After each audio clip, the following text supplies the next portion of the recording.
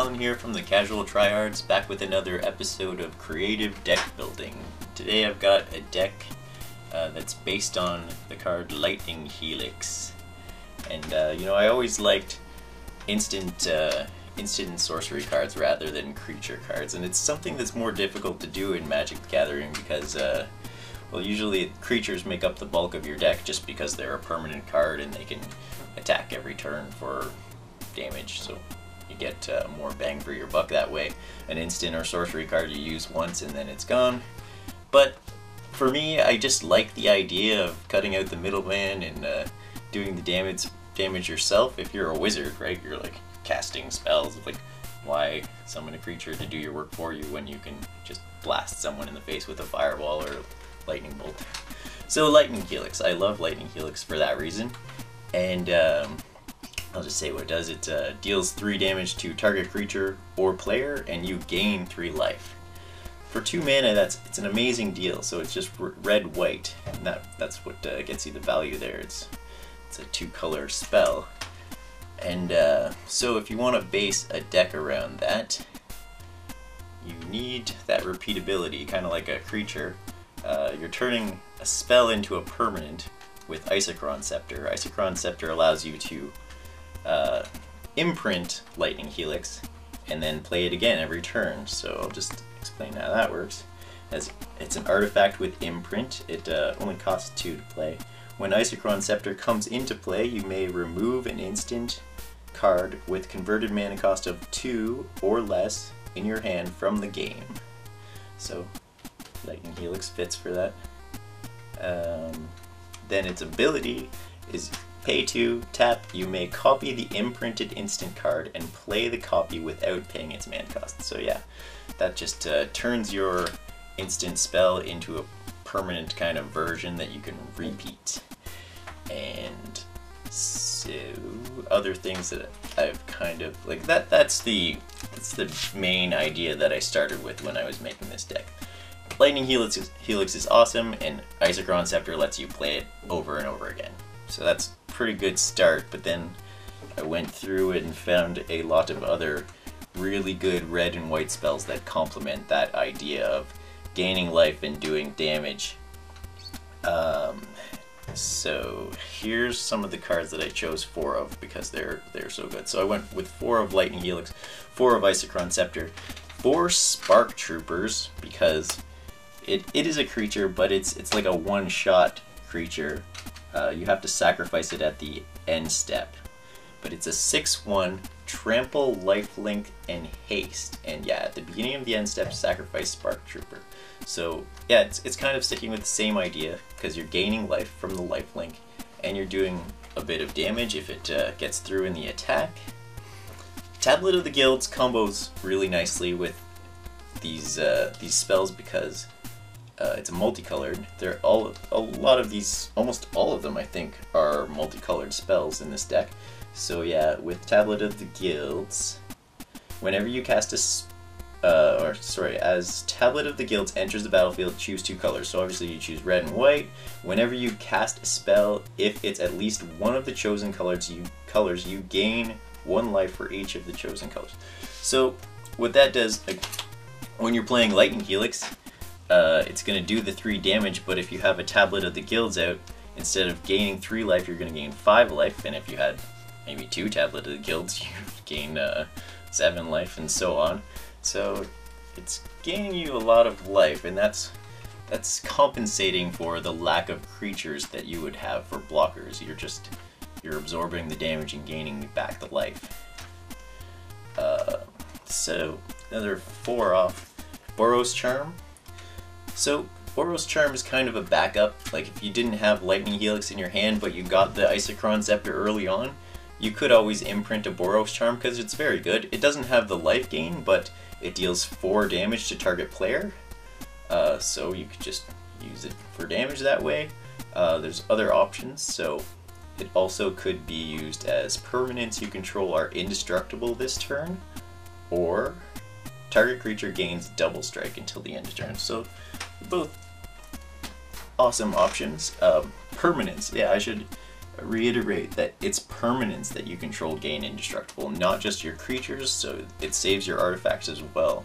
Very cool. Boros Reckoner, yeah. You're gonna... There's minimal creatures in this deck, but they're very good creatures, so Boros Reckoner is just awesome, because whenever he is dealt damage, it deals that much damage back to target creature or player. So it's a blocker that you put down, and it makes your opponents very hesitant to attack you because you get to reflect that damage back at them. So those are all the 4 of cards that I chose. They're just good enough to have 4 of them. Some other good cards here. I got Chain of the Rocks for control. It allows you to exile target creature and opponent controls, and it's an enchant mountain. So it's an aura that goes on a mountain, so you're chaining your opponent's creatures to your mountains. So it only really works. It's a white card, but it only really works in white and red decks. I've got Ajani Vengeant because he's an awesome planeswalker that's red-white. Why not throw him in there? He's great. Deflecting Palm. Deflecting Palm is another kind of like the idea of Boros Reckoner, where any damage that would be done to you, you deflect it back. So the wording exactly is, the next time a source of your choice would deal damage to you this turn, prevent that damage. If damage is prevented this way, Deflecting Palm deals that much damage to that source's controller. So it's an instant spell. You can deflect damage. Got Wear and Tear for destroy artifact and destroy enchantment. That could be subbed in with something else, but it might be useful. Searing Meditation.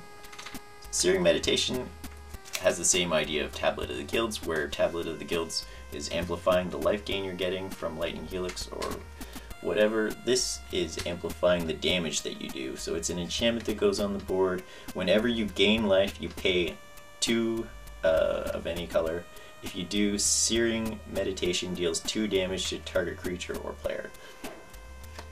So yeah, on all of your life gain triggers, you're getting a chance to do more damage if you have the mana. Legion's Initiative. It's an enchantment that gives red creatures you control +1 and white creatures you control +0. So it's kind of like +1/+1. There's not a lot of creatures here to go with, so it's not really used for that buff. It's this ability that I wanted this, and it's just one. I just have 1 copy of this, so it's not a heavily used thing in this deck, but the ability is 1 red, 1 white, exile Legion's Initiative, exile all creatures you control at the beginning of the next combat, return those cards to the battlefield under their owner's control, and those creatures gain haste until the end of turn. So the idea with this card, it's actually comboing with Spark Trooper, because Spark Trooper needs to be sacrificed at the end step. If you have the extra mana, so you need 6 mana, 4 to play the Spark Trooper, and then another 2 to activate this ability, you exile your Spark Trooper after combat, and then he gets to come back on the next turn for combat again. It's pretty nice when you get a 6/1 trample lifelink haste twice. Oh, and actually with the buff, it would be a 7/2 trample lifelink haste. Nemesis Mask. Alright, Nemesis Mask is a really funny thing that I threw in, because it combos with Boros Reckoner. It's an equipment. Pay 3 to play it, 3 to equip it. All creatures able to block equipped creature do so. So if your opponent has amassed a fairly large army and you have Boros Reckoner on the board, if you equip this and attack, all of their creatures have to block him, and then you get to Boros Reckoner's ability is to deflect that damage back, right? So you get to deflect all of that damage that was dealt to Boros Reckoner back to your opponent's creatures or your opponent himself. Sweet. Finally, Warleader's Helix, just because you can't put any more than 4 Lightning Helixes in, so throw another Helix in there. It's a bit more mana, but a bit more damage and life gain as well. 8 mountains, 8 plains. I've got some Wind-Scarred Crags. It's it comes into the battlefield tapped, but when it does, you gain 1 life, so that's just another life gain trigger that can go with Searing Meditation. If you want, there's probably better lands you could put in this, but that's what I went with. Boros Guildgate, dual land, not that amazing in this deck, but it works, whatever. So I have managed to get to play test this deck a few times now, and it's always worked excellent, actually. The life gain is enough to hold your ground, and the damage is awesome. It's got lots of versatility, very fun to play, so I would highly recommend trying out this kind of idea, basing your deck on a Lightning Helix. It's a great spell. Any questions, leave questions in the comments. Be glad to answer them. So this is my deck for today. Thanks for watching.